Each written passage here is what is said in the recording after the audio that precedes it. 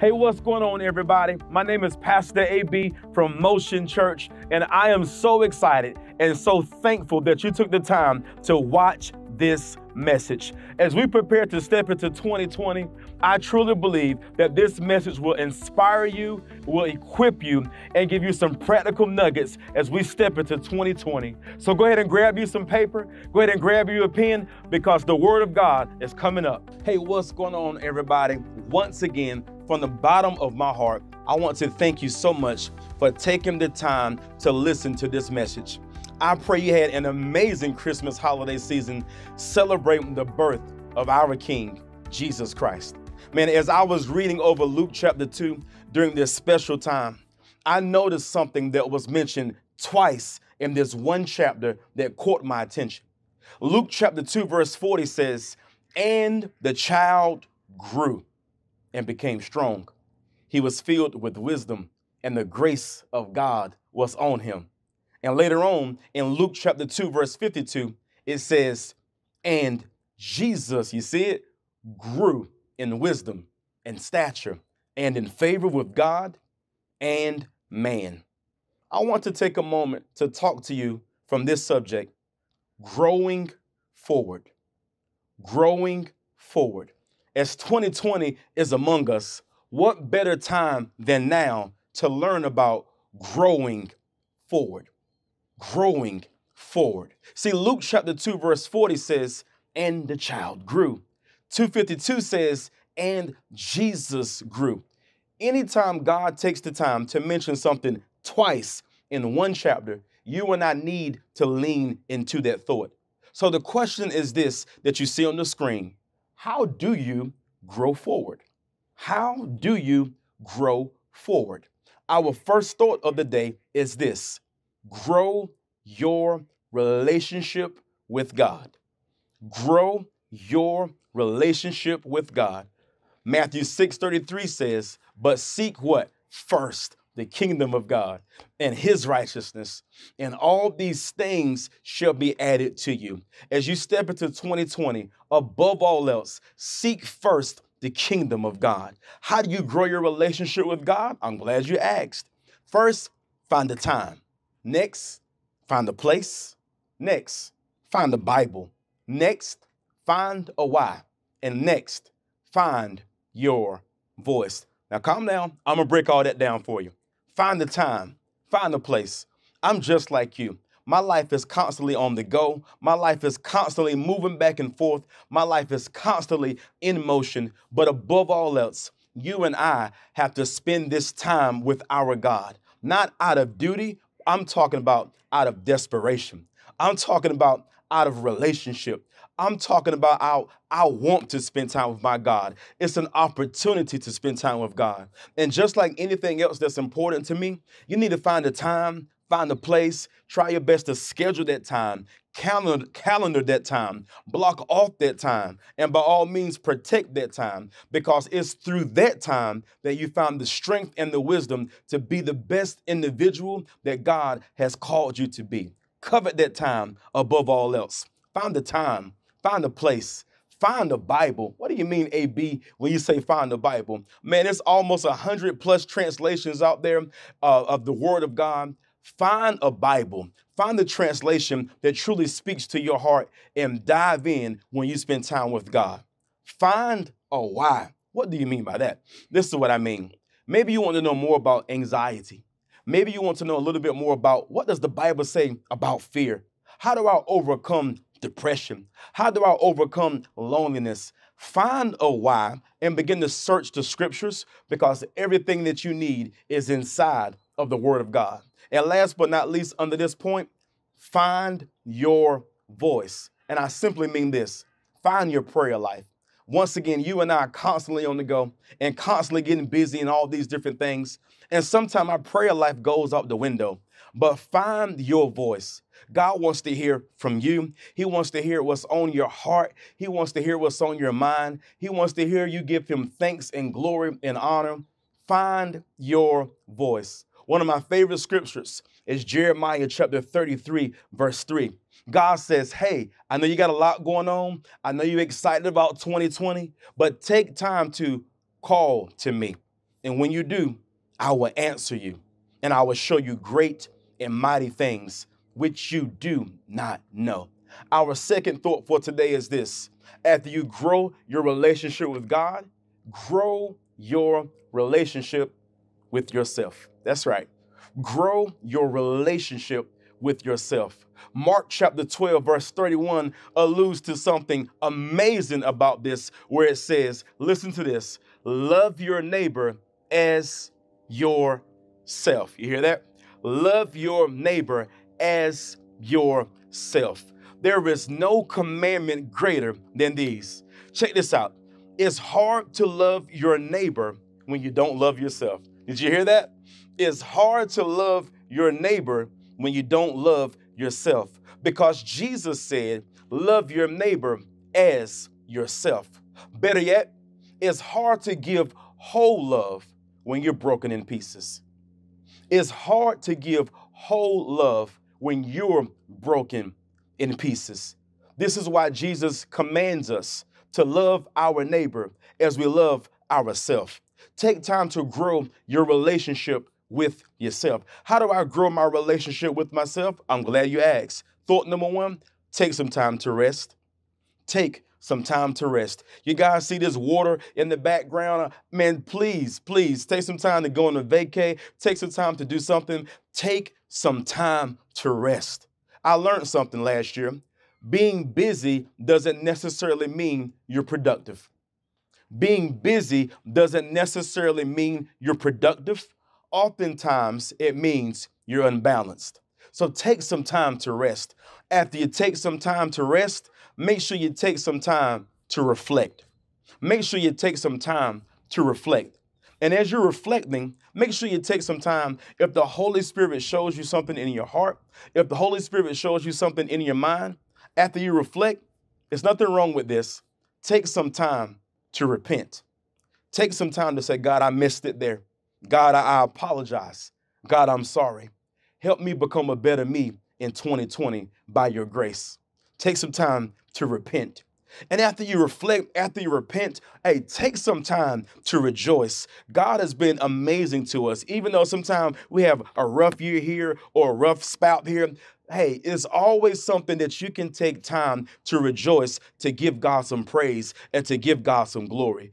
I don't know what's on your heart. I don't know what's on your mind, but make sure you also take some time to release. Release the cares from yesterday. Release your past. Release all the fear, the stress, the guilt, the anxiety, all this stuff that tries to pile in our minds, the shame. The Bible says in Romans chapter 8, verse 1, there is therefore now no condemnation to those who are in Christ Jesus. Also, take some time to realign. Take some time to realign. After you rest, after you reflect, make sure you realign and really engage with what God has for you in 2020.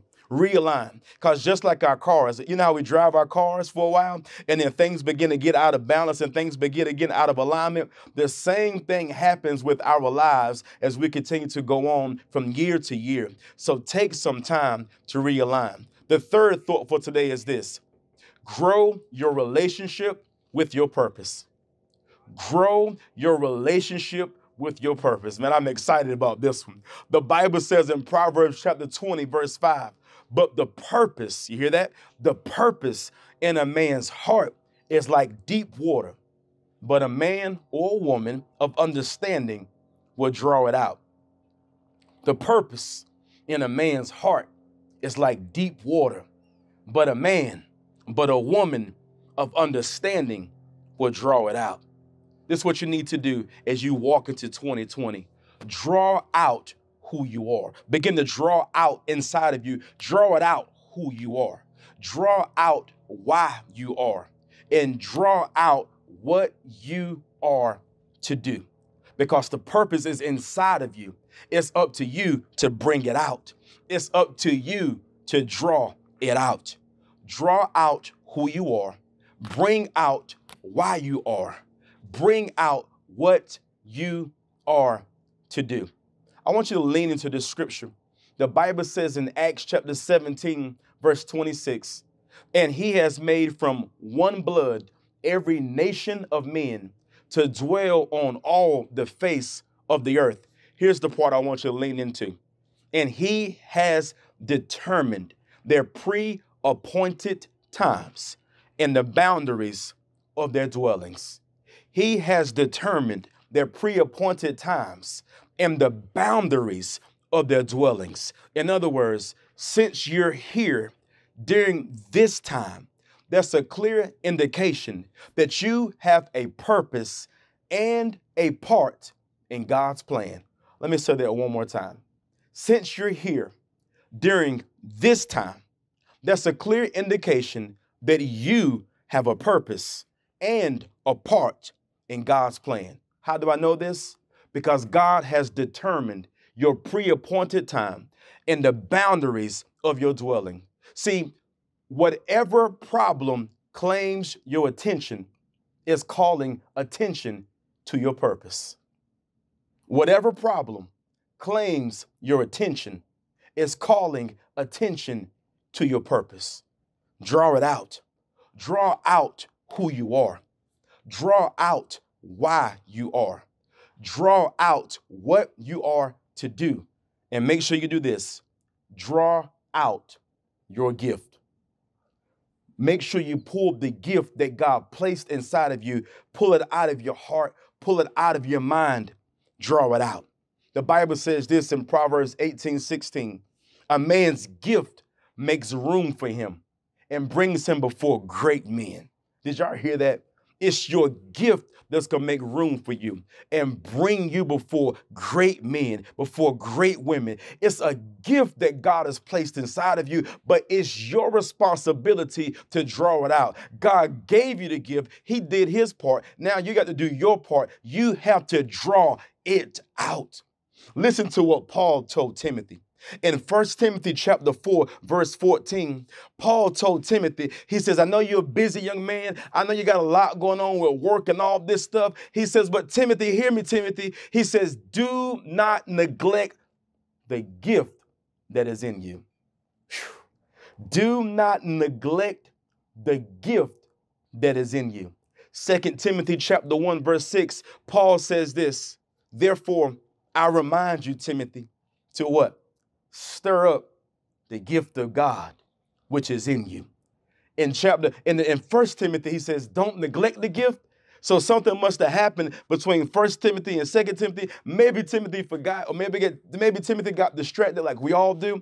And Paul says, son, I remind you, don't get distracted. Stay the course. Stir up the gift of God, which is in you. Lastly, as you step into 2020, grow your relationship with others.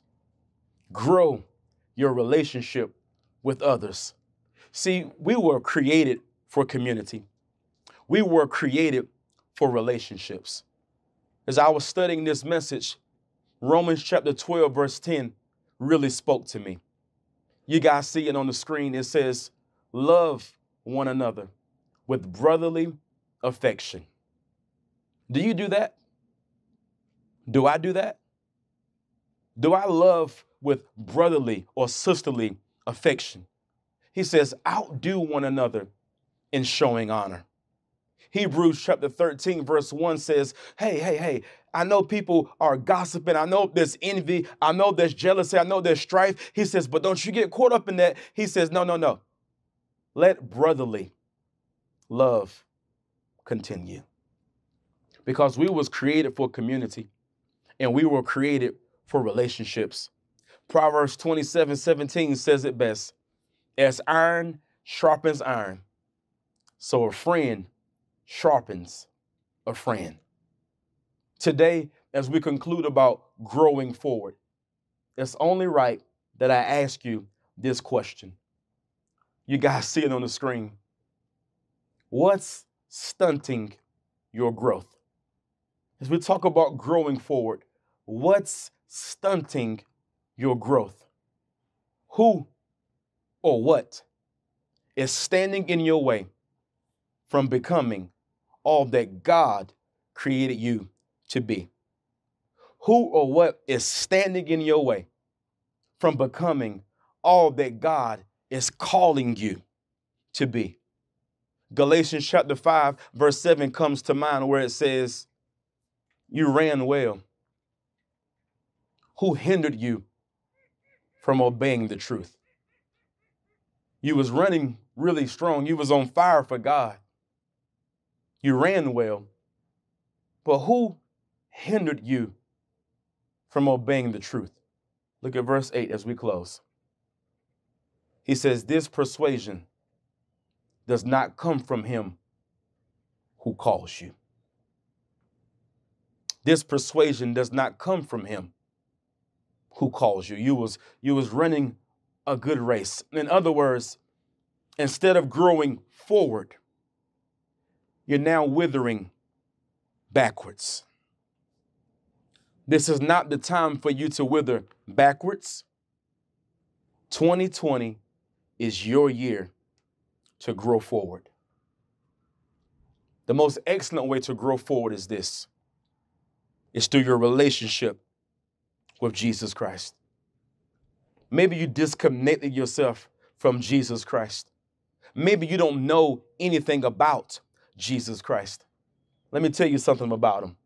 The Bible lets me know that for God so loved the world that he gave his only begotten son, that whosoever, that's me, that whosoever shall believe in him shall not perish, but have everlasting life. So AB, how do I accept Jesus Christ as Lord and Savior into my life? The Bible says in Romans chapter 10, verse 9, that if you believe in your heart and confess with your mouth that Jesus Christ is Lord and that God raised him from the dead on the third day, that you shall be saved. And I guarantee you, Jesus Christ will give you the power and the ability to grow forward like you never grew forward before. If that's your desire today, let's take a moment to pray this prayer. Believe it in your heart and confess it with your mouth. I want you to repeat after me and say, Heavenly Father, in the name of Jesus, I believe in my heart and I confess with my mouth that Jesus is Lord over my life. And today, I take the time to repent. Father, forgive me of my sins. Jesus, you are my Lord and my Savior. From this day forward, give me the strength to grow forward. It's in Jesus' name I pray and believe. Amen. Woo, there you have it, folks. Growing forward. I don't know about you, but I'm excited for what God has for us in 2020. And I am looking forward to growing forward through our relationship with God and everything else that we share today. Hey, for more messages from us, be sure to check out our website, www.motionchurch.net. Go to the website, check out what we're all about. And once again, thank you so much for your time. God bless you and Happy New Year.